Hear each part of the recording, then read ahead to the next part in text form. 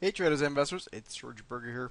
You might have heard that Yahoo's stake in Alibaba basically now values Yahoo at just around nothing, or actually less. In other words, that the only thing that the price of Yahoo currently, the stock price represents right now, is basically the value of Alibaba that it owns, which of course you know makes an interesting argument for buying the stock.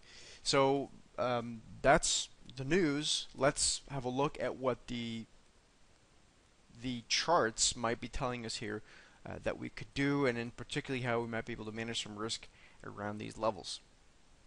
So if you look at the stock sort of through a multi-year lens, you can see obviously a big long ascent that then essentially led to this triangle formation where the stock broke out of in this past August, and the stock rallied very strongly into the Alibaba IPO, not surprisingly so.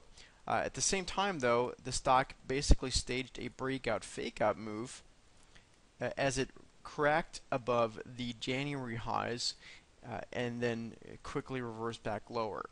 So that's just the big picture, and that basically kind of now puts the stock back in sort of neutral territory in the sense that it's back into this big consolidation phase that it spent most of this year in.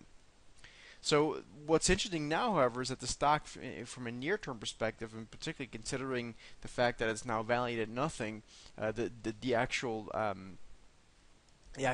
value of Alibaba or of Yahoo itself, not including its stake in Yahoo, in Alibaba, I should say, basically now brings it back to this confluence of supporting and rising moving averages 50, 100, and 200 days. So, from my point of view, what I would be looking for here is some sort of a bullish reversal candle where we can then sink our teeth into and get the stock moving back into, let's say, the very low 40s.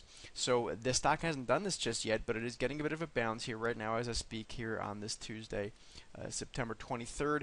What I would love to see is for the stock to sort of close somewhere above 39.50 or something like that, which then might be offering us a little bit better risk reward for the stock to bump higher into the 41 or so area. Hope this makes sense, guys.